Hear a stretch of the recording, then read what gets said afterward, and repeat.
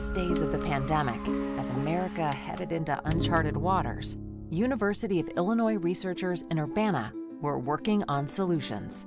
They set out to find a more efficient, cost-effective way to protect people through faster, easier COVID testing without sacrificing accuracy. The result was SHIELD, an innovative saliva testing and reporting program that made U of I campuses some of the safest places in the country. Meanwhile, communities across the state were struggling, and the University of Illinois system knew it could help by scaling up testing capabilities. A team was assembled to launch a network of labs, partner with local organizations, and develop an advanced logistics system. SHIELD Illinois was born. In collaboration with the Governor's Office and the Illinois Department of Public Health, SHIELD Illinois has been able to serve communities in an unprecedented way. It has allowed people to return to work and school, helped businesses operate safely, and most importantly, has saved lives.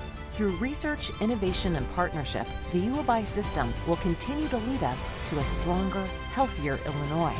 Because when we all work together, we are all together extraordinary.